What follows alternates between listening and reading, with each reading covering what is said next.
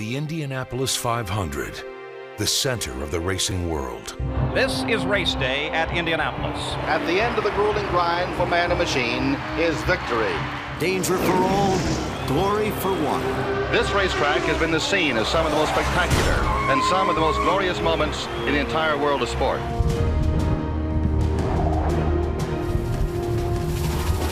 But this year, a powerful force looms on the horizon, the rumblings of something the greatest spectacle in racing has never seen before. Boys, move over! Danica Patrick wins a twin ring Motegi! Elio Castro-Neves, 2 in a row! Marco Andretti, can a teenager win in Indianapolis? Here comes Graham Rahal. Say hello to a new star. As the world's best drivers unite on this sacred oval, they bring with them racing's perfect storm. Elio Castro-Neves remains the only driver to win in his first 2 attempts here. A third victory may be brewing, but there are generations of turbulence standing in his way.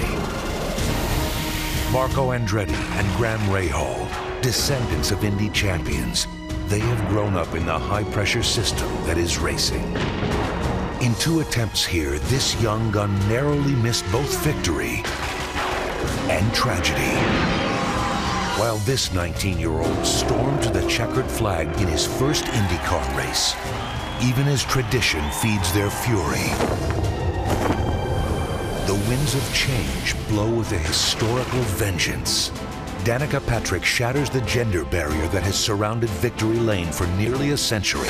Still, there remains a promise she made to herself. The one thing missing from this room, though, is the Indianapolis 500 trophy. She has made plenty of noise on this track. Danica Patrick going side by side with Weldon, showing the leader in turn number 1. My goodness! It's time for the skeptics to find shelter from this storm. The eye of racing's perfect storm is thundering down upon us. A mighty vortex that has raged almost 100 years. A high-speed tempest so powerful, it has been given a name.